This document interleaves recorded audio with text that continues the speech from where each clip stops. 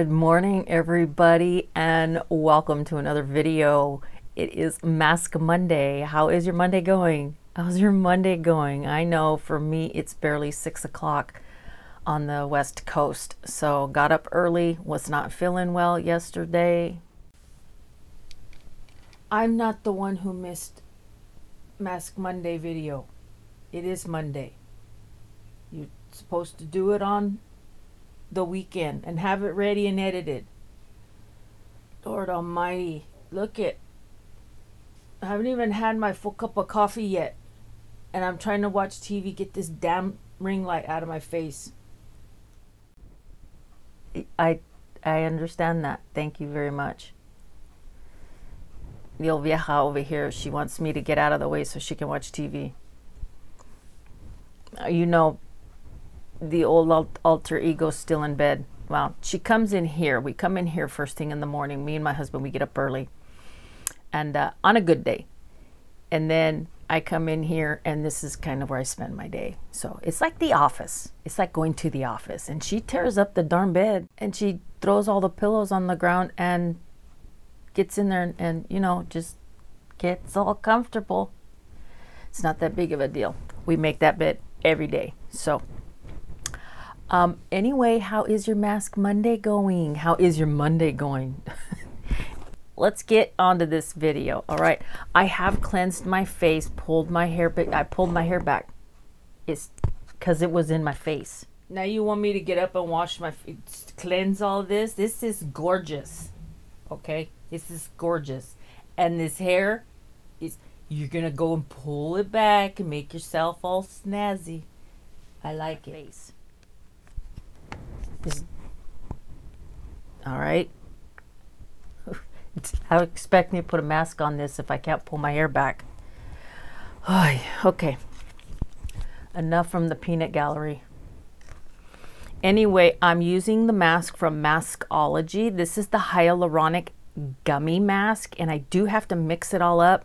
It says it takes 60 seconds to mix. However, it starts hardening quick. So I've never used it. I'm a little nervous because of, you know, how quickly I have to get this thing going. So it says open it. It's a 15. Did I tell you it's 15? I forget. Sitting over there in your captain's chair, telling everybody how pretty you are. But you've got no friends. What am I? I already cleaned the dog box because your butt was in here playing with this. So just, you back the hell up. You need a cup of coffee and a cigarette. No, we don't smoke. Anyhow, it comes with a mixing tray. It comes with the hyaluronic gel, which is step 1. Step 2 is the activating powder, and it also has a spatula. So I'm gonna feel like a chemist for a little while. Just bear with me. This right here is add-ons from Boxy, but I also still have that story that is set in 1971. So if you'd like that one, I think we might go there. Okay, so here we go. This is the first one. This is the hyaluronic acid. It is hydrating, firming, and brightening. This is my spatula. I did get one just in case because I wasn't quite sure. Look, it's got the name on it. I wasn't quite sure how this was all going to work. Here's step 2. This is the activating powder. My hands are really shaky this morning. We had a very bad day yesterday. Okay, I got my mixing bowl. I should have just went in the kitchen and grabbed something. So we are going to dump this goop into this. Oh, look, see, I told you it's like melting gummy bears. Fold it in half and then squeeze. Look at that. That's kind of cool. So this is what hyaluronic acid looks like, right? In gel form. I have everything in here, and then I'm going to dump in this activating powder and start mixing like a mixologist. So here it goes. I'm trying not to get it everywhere. So this is the activating powder. There's not much in there. Did you guys have a good weekend? Any good movies or binge watching on Netflix happening this weekend? Anything cool? Did you go anywhere? I know we're still, my husband and I are very diligent when it comes to, you know, not being anywhere in crowds and stuff. We just, I mean, I'm really not wanting to be sick, period. I lost my mom to this darn thing. I'm not going to have someone else in my family go through it.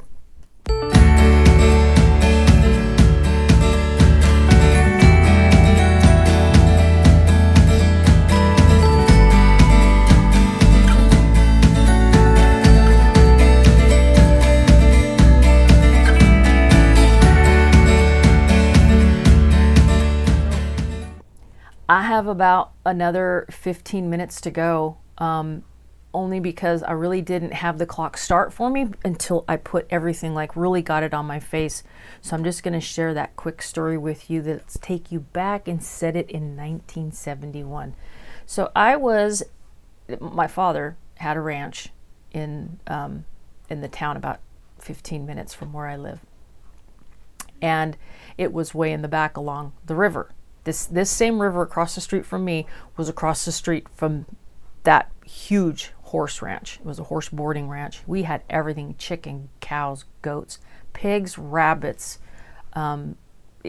whatever farm animal you can think of, we had. And I had a little pony. My dad got me a little pony. Her name was Mija. Well, all the kids rode it. It was for, you know, for us little ones. And I was playing, there's this large area. We had 3 different barns. The big, huge barn was in the back. We had a massive driveway that passed this huge ranch house, which is where we lived. And then if you kept on going, you could probably line 7 cars up alongside each other like that. That's how wide it was. Just giving you a mental vision, you know, giving you a vision of what it looked like. And so you could drive all the way back there, and then it kind of did this horseshoe-like thing as you come back around. And I was sitting in the middle of that driveway, playing in the dirt. And all the kids were over, my cousins, everybody. My dad was sitting there talking with my uncle. And here comes my brother on my pony, on Mija. And he says several times, "You better move." I said, "No."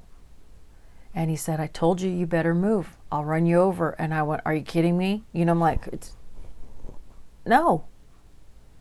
And I look at Dad, and I, tell my dad, and he says he's gonna run over me. And my dad just kind of looks like, and my brother looks back over at me and says, "Move or I'll run right over you." And he proceeded to run right over me with the pony. I am 5 years old when he did this. He was about 8, 9. Yep, him and the little pony just right over top of me. It scared me more than it hurt. And it hurt a minute later. It was the shock of being run over. Of course, my dad and my uncle were like, their eyes got like, as big as oranges. And I jump up and I take off running to my dad. You know what his response was? "He told you to move." It got scouts on her and whatever else. I don't know. He said, "He told you to move." That was his only response, besides, comforting me, because now I had on this side of my face a hoof print. Later to learn that the damage that did that day, because we never went to the doctors, I never went anywhere. It was just kind of like, go back in, let's go in the house, put some ice on it, clean it up, because there's a couple areas, almost like little scratches where her hoof, and ponies' hooves are very small. on a face of a 5-year-old, they're huge. It occupied this entire side of my face. So this face has had some horse stories. Instead of horror, it's had horse stories tied to it. Go in the house, we're going to put antibiotics, Band-Aids, whatever, ice on it, and you'll be just fine. Years later, come to find out that it actually broke and did some damage in where the jaw, you know, where it comes together, back here, actually did some serious damage. So I was supposed to go under the knife up at UCSF in San Francisco many years ago, and I declined because they were going to shave my head. They had to shave my head because they had to open up my skull. They had to go in there, get muscle that was, you know, up here, the muscle in my skull, and build a pad. You know, but they had to build 2 pads. That's how extensive the damage was, that eventually, as I got older, would need to be corrected. As the doctor said, had you gone to the ER that day, they would have found out that your jaw was busted and shattered in a couple of places. Thanks a lot, Dad, because I'll tell you something, like next day, later on that day, it hurt a lot. But we're little, you know, 5 years old, your bones are still kind of, you know, they're growing, they're finding their place in the body. And it eventually, you know, some areas grew together, some areas floated, and just caused some serious damage or some serious pain. At some point in time, as it healed, it did cause a lot of pain. I've never had the surgery. The pads in my jaw are pretty much just, they told me you would not be able to talk anymore. You would not be able to eat. Well, I am talking to you, so something, the good Lord above, like I said, hallelujah, we have church up in here, but you know, the good Lord above has different plans for me, and I'm still eating. Just the only area you can tell I'm eating is my stomach. Oh wait, my butt. But I can still eat, I can still talk. That's kind of my point. So I hope you guys enjoyed that story. It's still a horror. It is a horror in my memories. In these memories. It's one that never leaves. I think if I told my brother, I've told him several times as we've grown up, slowly he forgets. And then there's other times he'll say, he might, this is the response I've gotten. Didn't I tell you to move? It's like, there's like, you know, 25 yards, not feet, 25 yards that way, and probably another 10 yards that way. And you can't go around this little 5-year-old. No, Dad said, I told you to move. Oh my God. And then later on, telling my dad how much damage it did. He says, I'm really sorry, sis. Can I give you the bill? Anyway, that's my story, and I'm sticking to it. And my face still wears the horrors of that day. It's time to take this thing off. Now, it actually does feel rubbery. I mean, believe it or not, it doesn't look like it's changed any kind of texture. The texture still looks all goopy, but it feels like a silicone rubber mask. And I did kind of go like this a little bit because it says to start pulling it from the outside. And if you go like that, see how it's starting to come off? It's pretty cool.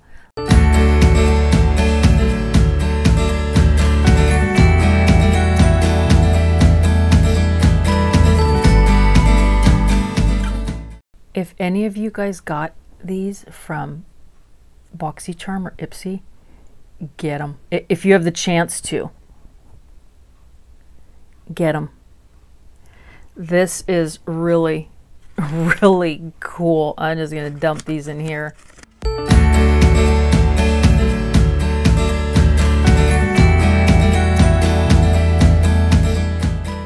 Didn't really do a good clean job on my nose. I was hesitant to put it on my nose to begin with anyway.